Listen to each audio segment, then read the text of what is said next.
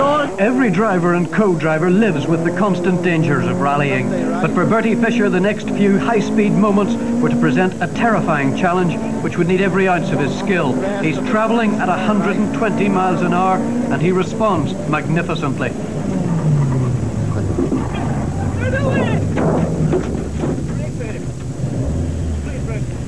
Chapers, well done, Pete. It was one of those incidents that you often dream about but think never would happen. We had total brake failure at a junction.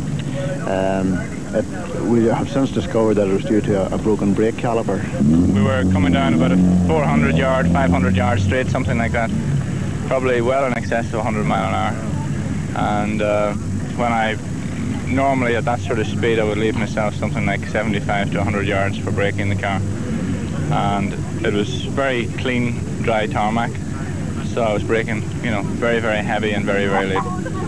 When I braked very heavy, there was just a snap inside the car, just like a click, something broke, and the pedal went straight to the floor.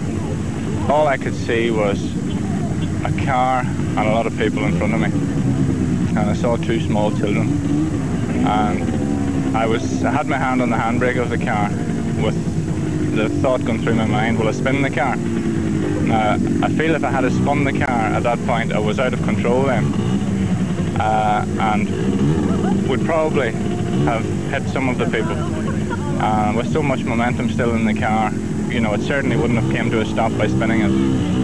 At the last minute I saw what I thought was enough room, and I just hoped that the children wouldn't move. They just seemed to freeze in their position.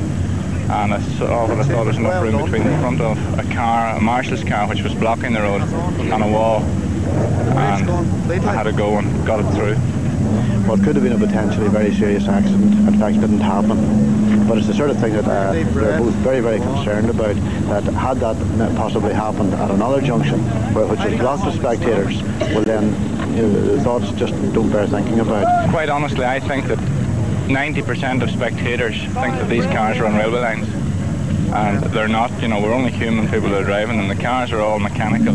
Things can break and do break. You know, I think that we've probably been very lucky that there hasn't been, you know, much more serious accidents where a number of people have been seriously injured, you know.